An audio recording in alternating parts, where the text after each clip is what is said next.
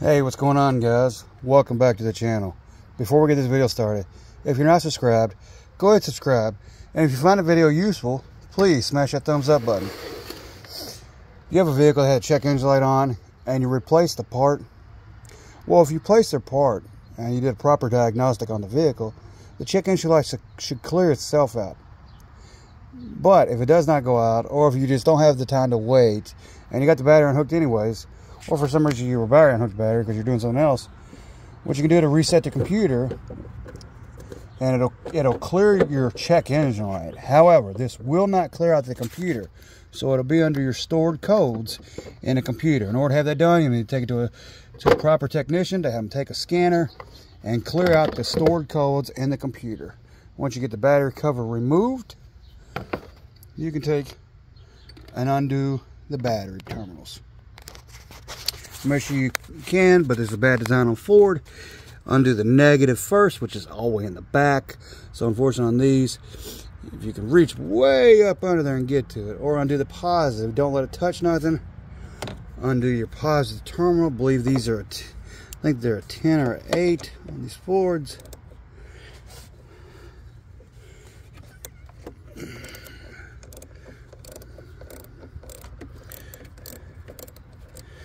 So get the battery terminal loosened.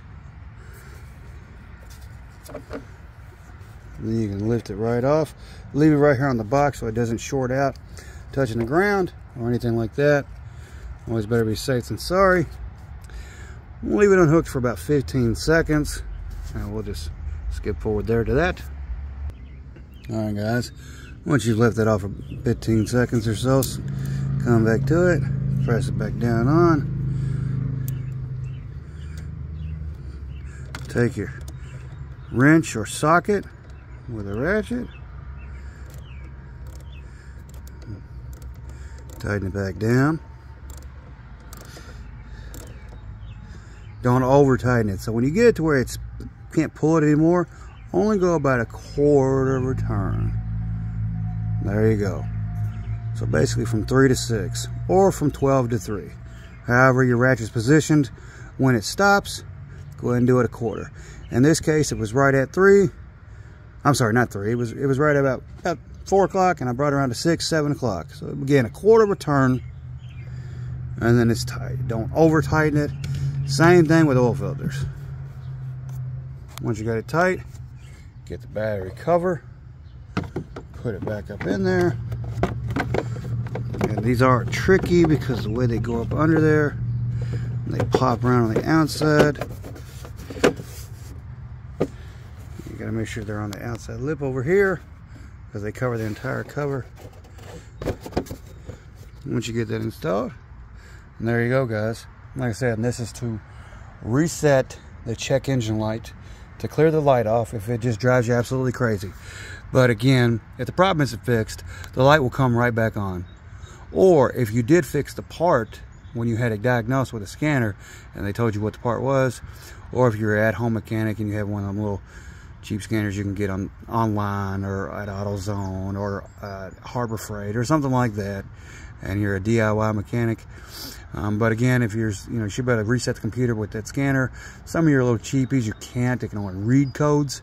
This is an easy way to clear out the light. But again, if you didn't replace if you didn't do the proper diagnostics and replace the part, the light's going to come right back on anyways. But if you did do the proper diagnostic and replace the correct part, the light should clear itself out. Depending on what the problem was with the car, at least after about 15-20 minutes, when the car gets up to running temp and the computer's reading everything correctly and it's all up to running temps from the engine, transmission, oil, coolant, things like that, the light should clear itself out. So, but this is a quick, easy way for those who are impatient and time to go, or simply the car's maybe in limp mode and it's tricking the computer because the light's on, clearing it out this way. But again, within a millisecond, it'll come right back on if you didn't do a proper diagnostic and fix the correct part to begin with. But I hope y'all found this video useful. If you did, smash that thumbs up button. You all have a great day.